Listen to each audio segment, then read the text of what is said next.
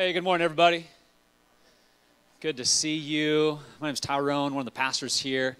And as you can tell from the video, we're in this Rooted series. It's been a really, really good series for so many of us, as a lot of us are going through the life group journey, going through these Rooted workbooks. But we're in week number 7 now of Rooted. Started off by looking at who is God and how do we know God is real. The week number 2 of Rooted was how does God communicate with us? Talked about the importance of prayer, the kind of the how-tos of prayer. Then we moved from there into where is God in the midst of suffering? Tackled that suffering topic, which is a big, big one that trips a lot of people up in regards to does God even really exist because of all the suffering that's in the world. I talked about spiritual warfare and how real that is. And then for the last couple of weeks, we looked at how we can make the most of our life. And I think that all of us want to do that, don't we? Just making sure you're awake here this morning, okay? You want to make the most of your life, don't you? And so a couple weeks ago, we talked about living a life of servanthood and really following the model that Jesus gave us and living like Jesus and being the servant. And then last week, talked about being people who pursue those God-given dreams that are inside of us. And I heard a lot of talk, a lot of feedback from that message. It seems like God really did some cool things from that message last week. And if you missed it, then I'd encourage you to go online and check it out. You can catch all of our messages online. And it's just a great way to keep up with what's going on here. And, you know, if you happen to be out of town or you're sick, then it's just a great way to just know what's still going on at Bell Road Church, and you can be in the loop. By the way, Louis, our webmaster, launched a new website this week. So we've got a new website. So at the very least, go on there and float around there, check it out. It looks super cool. But you can check out last week's message on there if you missed it. So today, as we dive into this topic, I want to start off with a scenario. The scenario is you're a financial advisor. Okay, that's your job. Does that sound like a good job? Anyone want to be a financial advisor? Okay. So you have 2 appointments today. And you, as an advisor, 2 appointments. You're going to meet with a poor widow, and you're also going to meet with a middle-aged rich man. Those are 2 appointments. So you meet with the widow, and you learn that she lost her husband 6 years ago. She's been struggling financially. She's down to her last $2. That's all she has left, but she really feels that God wants her to give those $2 to him. So what advice do you give her as a financial advisor? Well, typical advice would be, oh, you know, ma'am, that's so nice of you and generous of you, but I think God would want you to use some discretion here. Maybe you need to use this common sense that he's given you, and you know, he knows your heart. He knows you want to give, but you probably should take your last $2 that you have and buy some food, take care of yourself, make sure you don't neglect yourself.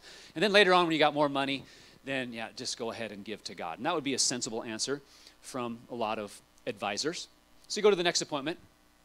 You're meeting with this rich middle-aged man, and you find out he's a farmer. Okay, in the last few years, his crops have just exploded, and he's made lots and lots of money, and he's like, man, I just want to build bigger barns now and store it all, and I just want to make sure I'm setting myself up for the future, and then I really can retire. If I do this, I can travel the world, and I can play and relax and hang out with my friends and play golf all the time. So what would you say to that man? What would your advice be as a financial advisor? A typical response would be like, man, that sounds pretty cool. God's blessed you, brother. I can see you're a hard worker.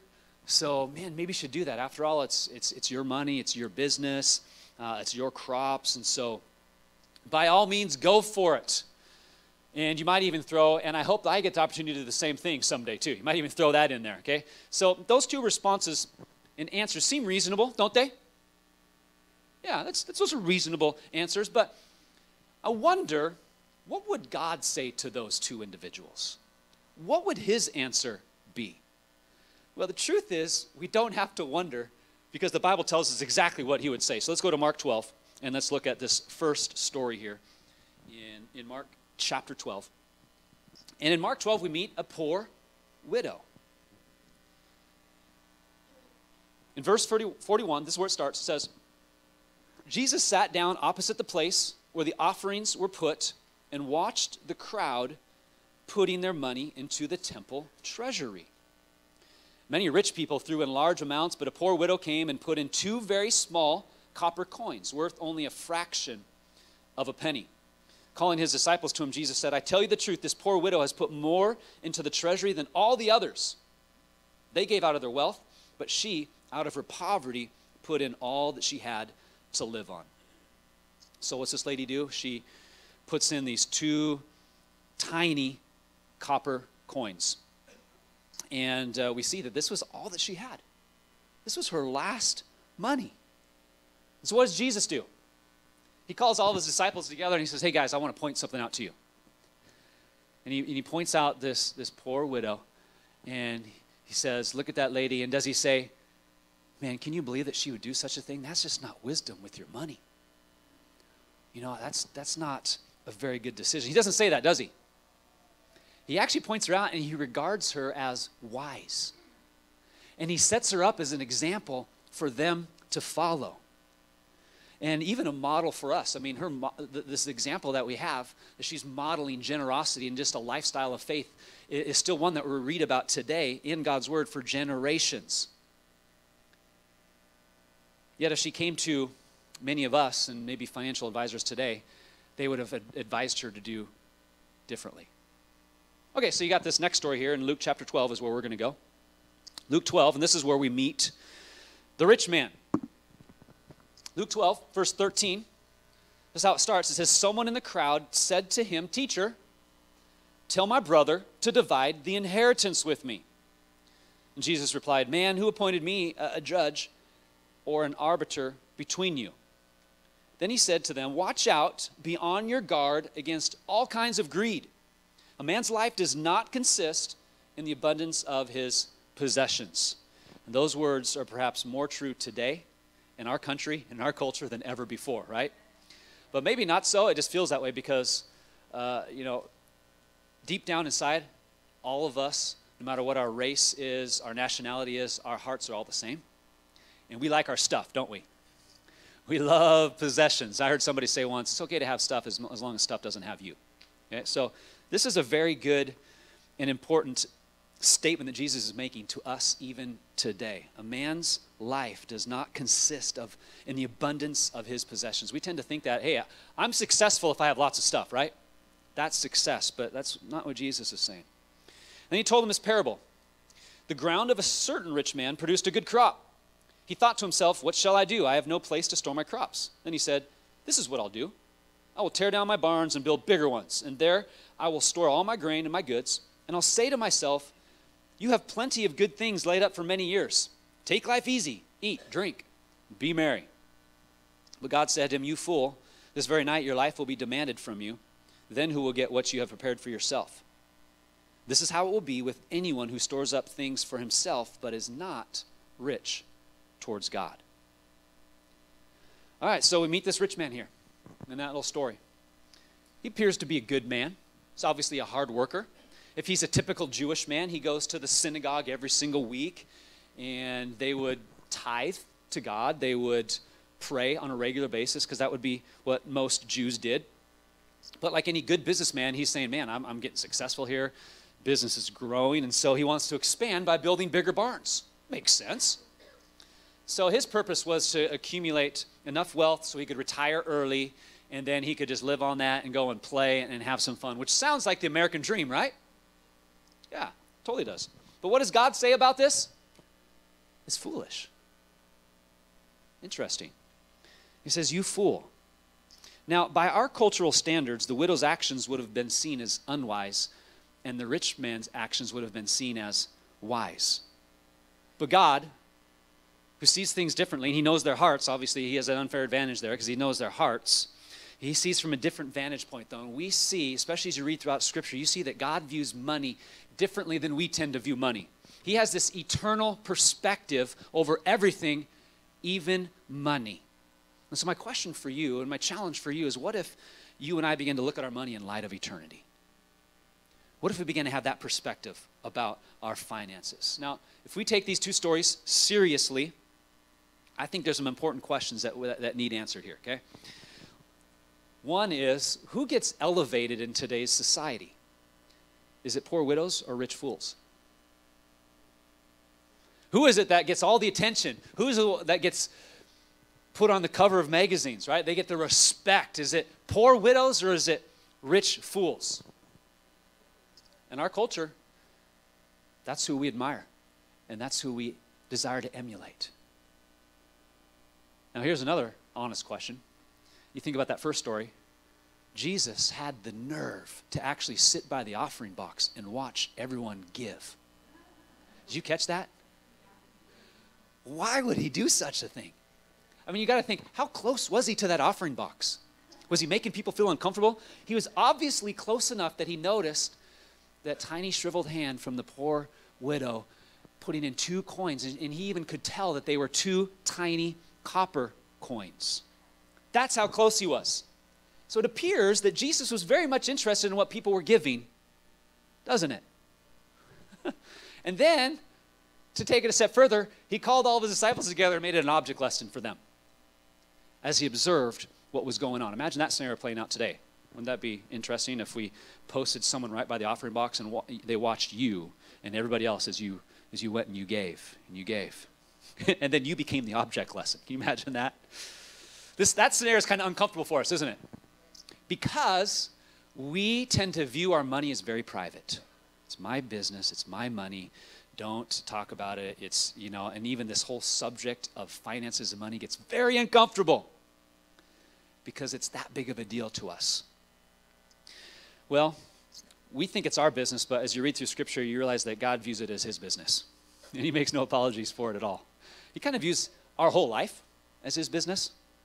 And it doesn't stop with finances. He sees that as also his business.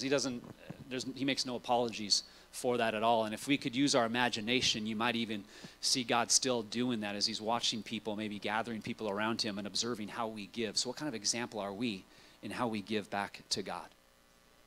The question that we're wrestling with this morning really is this: how does God view money? What is his stance on money? That's the study from Rooted this week. And it is such an important question. We've got to have a good, healthy understanding of how he views it. I mean, we know how we view it. We know how our culture and our country views it. Okay, it's very, very important, right? Money is a god to a lot of people. I mean, I found some quotes this week. Here's one from Oscar Wilde. When I was young, he said, "I thought that money was the most important thing in the world. Now that I'm old, I know that it is." Okay, a lot of people would think that, right? Now, obviously, money is very important, isn't it? How about this one from Bo Derek? "Whoever said money can't buy happiness simply didn't know where to go shopping." Solves that, right? So, if you want to be happy, you got to go to the right place, which is Walmart. Obviously, you want to be happy, you go to Walmart, right? That's the obvious choice. Ken Hubbard said this: "The safest way to double your money is to fold it over and put it back in your pocket." So there you go, right there. Do that little trick. You've doubled your money instantly like that. Zig Ziglar, popular leader, business guy, he said, "Money won't make you happy, but everyone wants to find out for themselves." How true is that one, right? Well, I've heard it won't, but boy, I got to find out for myself. I got to check this out. Got to see.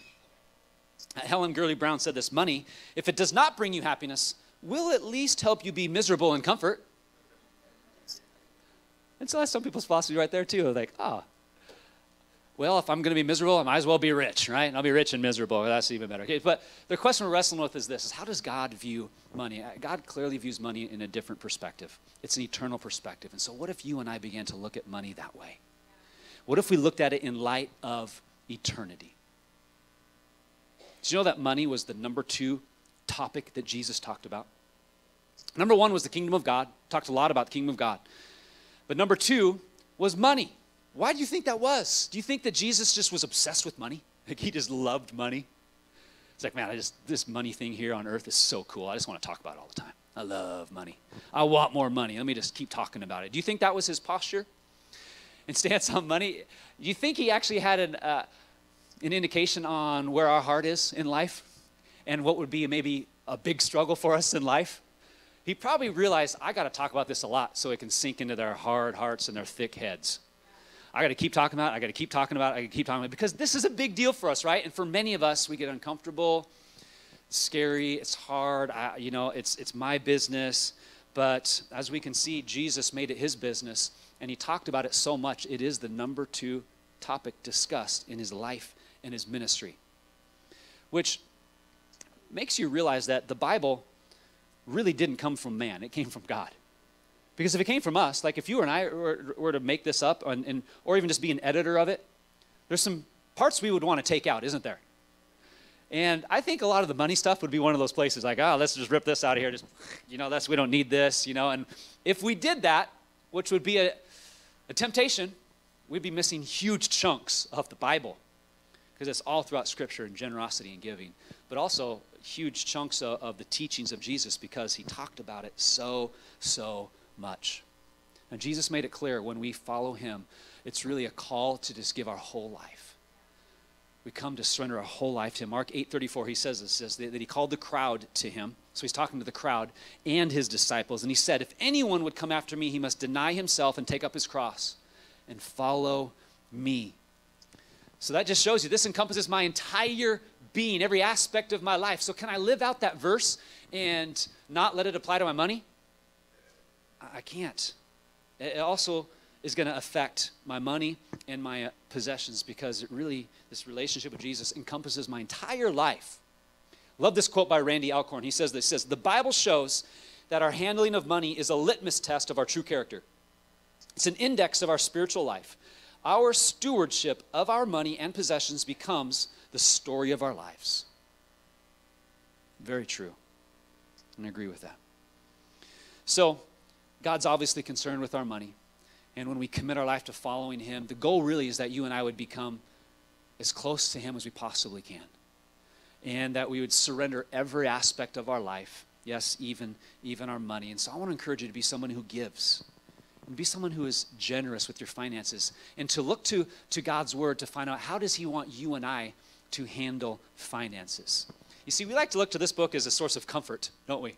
I just need strength and comfort, so I'm going to go to the Bible. We don't look at this as a financial book. But the truth is, it's that too.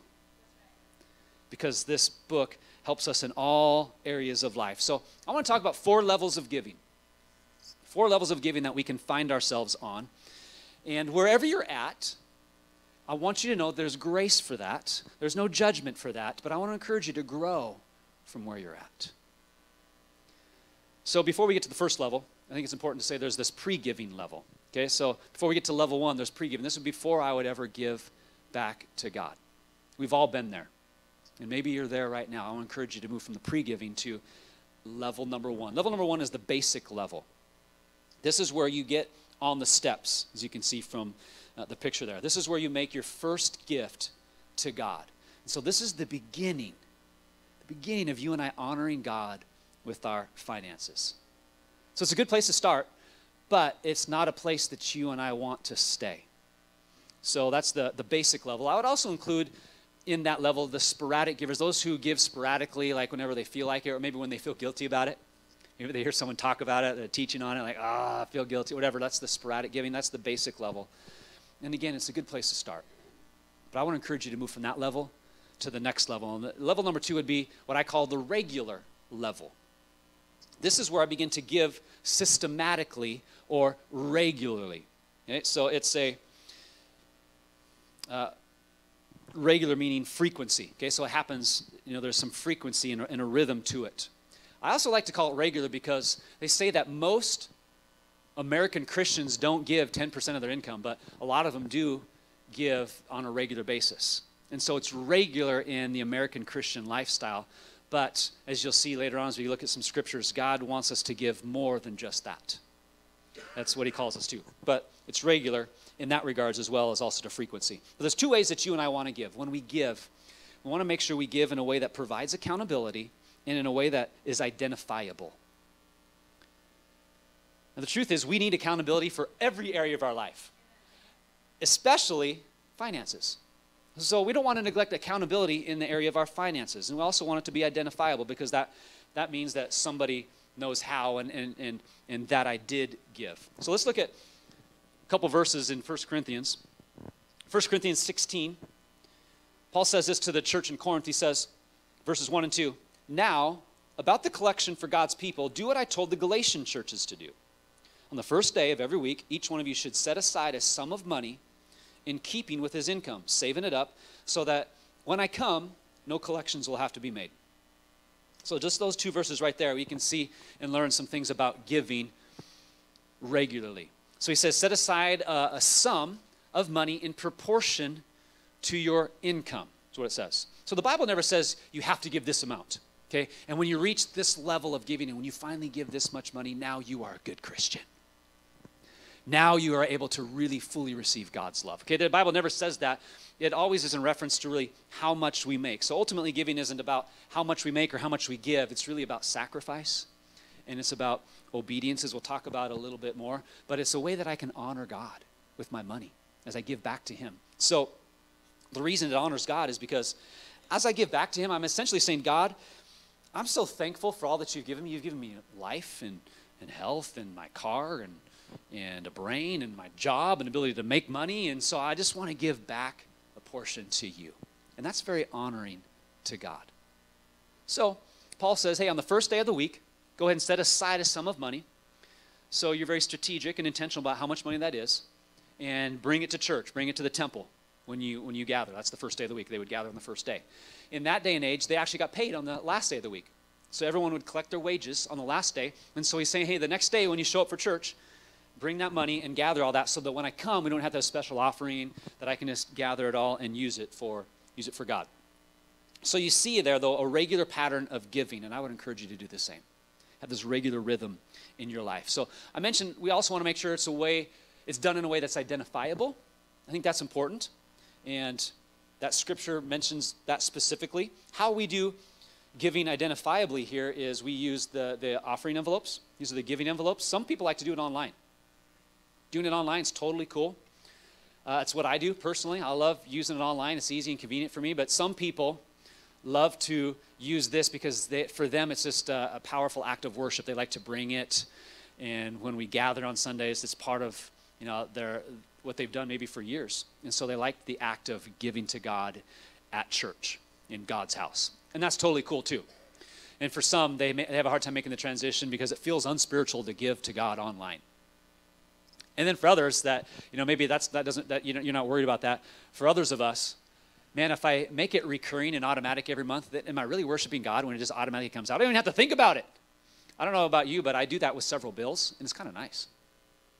I don't have to think about that bill. It just automatically comes out. And so wherever you fall on that, it doesn't really matter how you do it. It just matters that we do it, that we give to God. So if you want to give online, you can do that. You can set it up to go out automatically. It's really all about you and I honoring God with our money. And so, yes, we can even do that with technology. But if you like to use this, you can use this. And we always collect these at the end of the service. And so using offer envelopes helps it to be identifiable, and online too, by the way, helps us be identifiable, but also gives us a certain amount of accountability, because then our leadership, and I do this for myself too, so my leadership knows that I am giving and that I'm giving on a regular basis. Again, accountability is so good for us. It is how we grow. Now, as a church, as a nonprofit organization, we're required to send out a letter at the end of every year so you can know how much you gave. We like to do that several times a year, so you get a letter several times a year, so you can just keep up on how you're giving. The cool thing about giving in church nowadays in our country is it's tax deductible. Thank you, Uncle Sam. So that's not why we give, but it's kind of nice. What a blessing to have that in our country, to have that as a tax deductible thing. But more than that, remember, this is just a way that we are honoring and worshiping God. So that is what I would call the regular level. So just like the basic level, it's a good place to be, but you don't want to stay there. You want to move on to the next level. Level number 3 is really the goal we're heading towards, and that's the obedience level. This is when now I'm being fully obedient and returning the full tithe to God. The obedience level is when I'm being fully obedient to God in my finances. And it's important that we're fully obedient. We don't want to be partially obedient. Partial obedience is disobedience, isn't it? If you really think about it, yeah, that's what it is. Like, what if I told my wife, been married to her for 14 years, but what if I said this last year, Amy, for 40 out of 52 weeks, I was faithful to you. So that's a pretty good percentage, isn't it? That's pretty good. Don't you think? That's way above average, whatever average is. And you know what would her response be? She'd be like, you're out the door. She told me after the first service, and she said, I'd buy a gun too. Okay, awesome. Note to self. Okay, but that's me being partially obedient, and partial obedience is disobedience, isn't it? And so I want to move to that obedience level where I'm given the full tithe, and tithe literally means 10% or a tenth. And so as you look at Scripture, there's so much in Scripture about the tithe. And so don't take my word from this, please. I would encourage you to go and study God's word and what he has to say about this. And you actually will find that principle of a tithe and first fruits from Genesis all the way through the New Testament. So I just want to point out a couple. Malachi 3 is a popular one. Because it's important that you understand that this isn't Tyrone's opinion. I'm just teaching you what God's word says. And it's important that you and I know what God's word has to say about this. So Malachi 3, verse 8 says, will a man rob God? Yet you rob me. But you ask, how do we rob you? In tithes and offerings. You are under a curse, the whole nation of you, because you are robbing me. Bring the whole tithe into the storehouse, that there may be food in my house. Test me in this, says the Lord Almighty, and see if I will not throw open the floodgates of heaven and pour out so much blessing that you will not have room enough to store it. Well, that sounds kind of good, doesn't it? So God isn't saying you just need to do this because I'm telling you. He's like, I will bless you as you do this. And he even throws out this, test me in this. So you can test him in this principle of tithing and even giving above that in offerings. And God promises, I will bless you. I will take care of you. I'll never forget the story that I read where an atheist came to church and the pastor actually talked about giving and tithing. And so here's this atheist, obviously doesn't believe in God. And so he says, I'm going to prove to that pastor and this church that there is no God. I'm going to start tithing 10% of my income to this church. And he did it. And wouldn't you know, 6 months later, he's getting baptized in water because he had a radical encounter with Jesus, discovered how real he was, and committed his life to Jesus. All because he started tithing. He's like, I'm going to prove there is no God. And a simple act of how he handled his money, and God began to work in his life. And he began a relationship with the one he didn't even think existed 6 months before. That's pretty cool, isn't it? So God says, test him in that. Okay, so that's Old Testament. What does New Testament say? Some people say, well, is it really a New Testament thing? Well, it is, and Jesus makes reference to it several times. Matthew 23 is one of them. He says this in Matthew 23:23. What sorrow awaits you, teachers of religious law, and you Pharisees, hypocrites! For you are careful to tithe even the tiniest income from your herb gardens, but you ignore the more important aspects of the law, justice, mercy, and faith. You should tithe, yes, but do not neglect the more important things. So with these words right here from Jesus, we get really an indirect teaching on tithing. It's not a direct one. It's kind of indirect. It's kind of this assumption, yeah, keep tithing.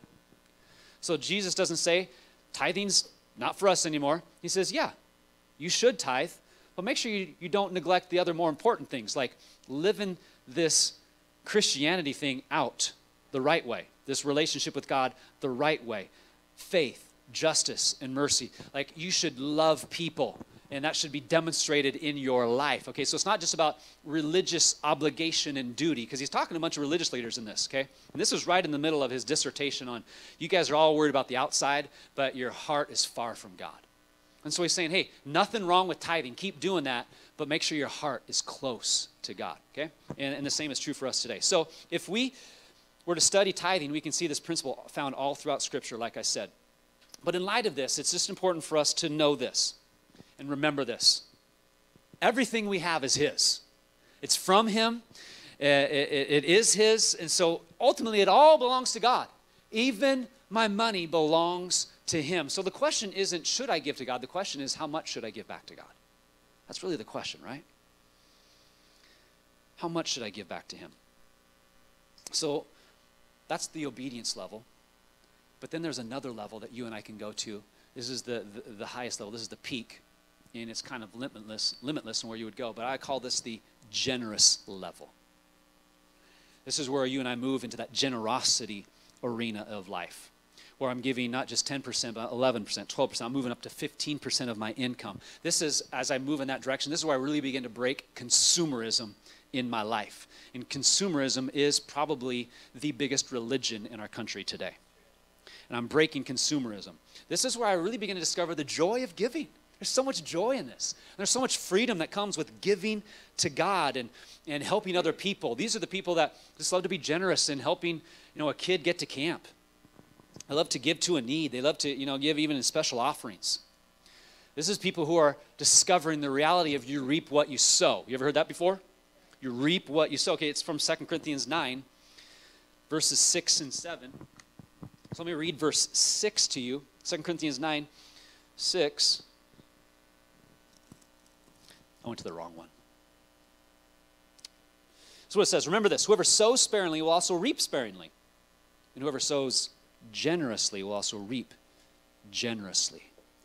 You want to reap generously in your life? You've got to be generous. You got to sow generosity. You ever seen that modeled in somebody? Someone who's just so generous? Man, generous people are fun to hang out with because they're attractive. They're not concerned with themselves. Okay, I've met some really good-looking people that were selfish, and that makes them not good-looking. But generosity is attractive. Everyone likes to hang out with people who are generous because those people just aren't selfish. And so you want to have this generous lifestyle. Then it goes on to say in verse 7, each man should give what he has decided in his heart to give, not reluctantly or under compulsion, for God loves a cheerful giver.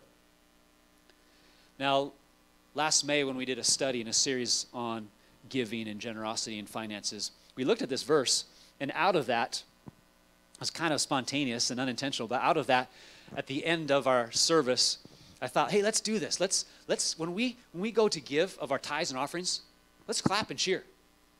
Because God loves a cheerful giver, right? So let's just be cheerful as we do this. And it kind of stuck. It's kind of funny how we did it once. And it just every Sunday now, and if you're new here, you know that it still happens. Every Sunday. And so we really came from this verse of, man, as we give, we want to do it cheerfully. And just know that there's a joy that we have in giving to God. One last quote from Randy Alcorn. I love this. He says, I have found that cheerful givers love God and love him more deeply each time they give. To me, one of the few experiences comparable to the joy of leading someone to Christ is the joy of making wise and generous decisions or choices with my money and possessions. Both are supreme acts of worship, both are exhilarating, and both are what we were made for. And I agree with that 100%. There's nothing like leading someone into a relationship with Jesus. You have helped them change their life for eternity, and that feels good. But he's saying, hey, here's something else that compares to that, is being generous with our money and our possessions. I want to encourage you to get to that generosity level. To, wherever level you're at right now, just take a step up maybe this week and this month. But the goal is that we would get to that generosity level. We'd be people who are generous, who just love to give. And we create this lifestyle and these habits that allow us to do so. I love it when I see people are supporting a Compassion International kid. We've done it for years. Judical is someone we pray for, we correspond with, and we support. And it's just $38 a month, but makes a huge difference in his life as he is getting school and he's getting trained also in the Bible. And it's just kind of a cool relationship that develops through organizations like that. Maybe you've heard of Charity Water or Project Rescue. There's so many things out there that I love when I hear people are just supporting and giving.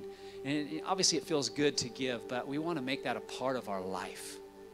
I'll never forget when Amy turned 30 years old, she said, I don't want any presents, I don't want any money. I want all the money that I would get from people or gifts I would get from people, I want it all to go to Project Rescue. It's an organization over in India that rescues human trafficked girls. We threw this big, huge party at our church, and it was so cool to see Amy do this. But she says, everything that I get from my 30th birthday, I want to give straight to Project Rescue. And so everyone showed up. And people who couldn't even show up for a birthday party, they were online giving and donating. I don't remember how much we ended up raising because it was so long ago when you turned 30. But it was I'm so sorry, that was bad. That was a bad joke. But that was just a cool act of generosity that profoundly impacted me, even to this day. Who does that in America? I don't want anything. I just want to give everything away for my birthday. What an awesome act of generosity. This last week, tragedy struck the Montiel family. Some of you heard about it, know about it. It's all over the news. So now their daughter, is having to adopt some nieces. 2 girls, right? Niece and nephew. So now the Montiel, the Nostrum family, now has some new cousins in their family because their mom and their dad were both killed. It's a tragic, tragic story. It was all over the news. And so what the family did was, I don't know the whole story. You can ask them about it, but it's just a powerful, powerful picture of generosity. These two kids, 5 and 6 years old, have no mom and dad anymore. So their sister decides, I need to take these kids in. And wanted kids for years. Didn't have any, but now has opportunity to adopt a niece and a nephew. And so it's amazing how God can orchestrate tragedy and bring good. But obviously there's lots of money and finances that's needed from this. And so they set up a GoFundMe account online, and the goal was $10,000. The community rallied. It was on the news. People have given. Maybe some of you have given to that GoFundMe account. But would you know that I just asked Rosemary before the service, it's right around $45,000 that people have given to the family so they could take care of these 2 kids. That, my friends, is a picture of generosity. And I love that. You see, it's not just about, I've got to give to God and the church and stuff like that. It's about a lifestyle of how can I help the world? What can I do to make the world a better place by being generous, not just keeping this all to myself? I think that's how God has called us to live. Don't you? Man, there's a powerful connection between our spiritual life and our attitudes and our actions concerning our money and our possessions. Huge connection. Really our use of money and possessions, it's a decisive statement of our eternal values. Where I put my money really shows what kingdom I belong to. Do I belong to the kingdom of the world, or am I part of God's kingdom? So my encouragement to you, my challenge to you is that you would look at money the way God does, and that's with eternal perspective. What if you looked at your money and possessions in light of eternity? For some of us, that might change everything. For others of us, that might just be that encouragement to keep moving forward and to be generous. Why don't you stand to your feet? We're going to pray.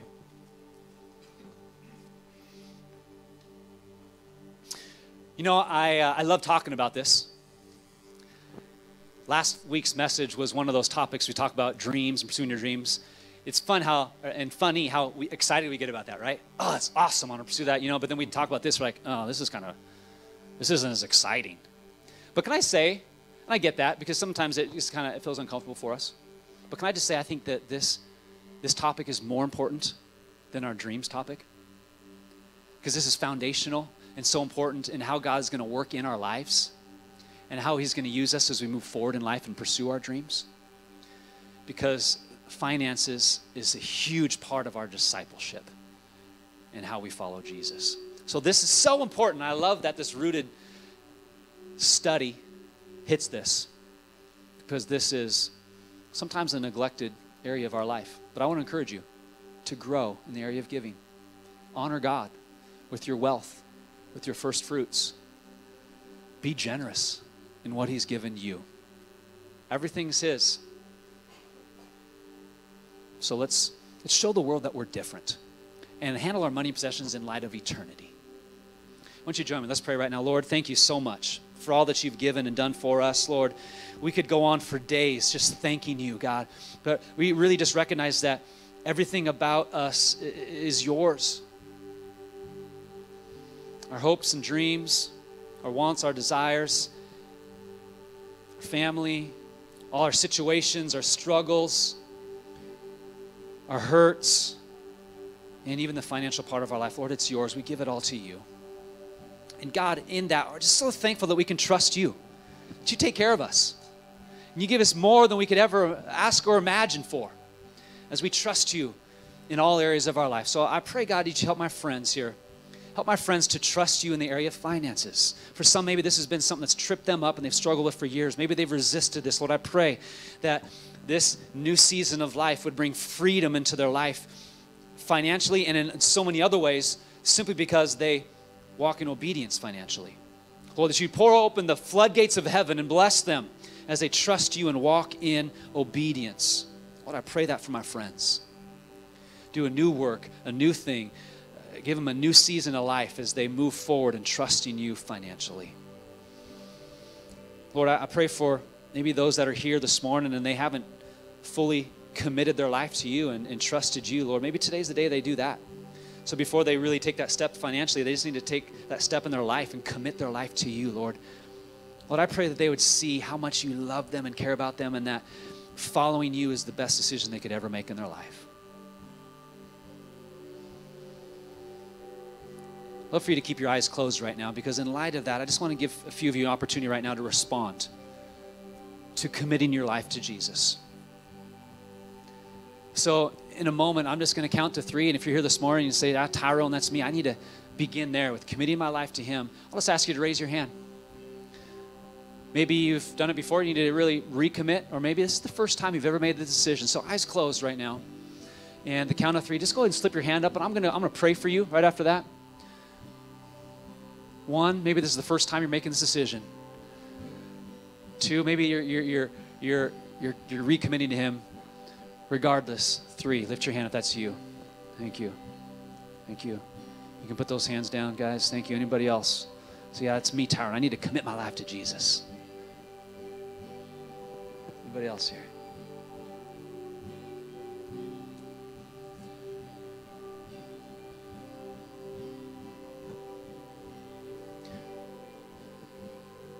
Why don't you all go ahead and pray with me right now, and I'm just going to pray a prayer, and I just love for you to agree with me in this prayer, because all of us are still so thankful for Jesus and who he is and what he's done for us. But man, for those of you that raise your hand, this is really a prayer of dedication and commitment. So I want to just pray along with me, agree with me in this prayer, and just really own it for yourself. Jesus, thank you so much for your incredible love. I recognize that I've been doing my own thing and I've been rebellious towards you and your ways, and I just want to commit to following you. So I ask for forgiveness for my sins, my rebellion. Fill me with your love and your grace. I receive your forgiveness, and I believe, Jesus, that you died for me on the cross for all those sins that I've committed. And I just invite you to be the Lord, the Savior, the leader of my life. Help me to follow you for the rest of my life and to stay committed to you. In Jesus' name I pray. Amen. Amen. Can you give a hand to those that just prayed that prayer this morning here, that committed their life to Jesus?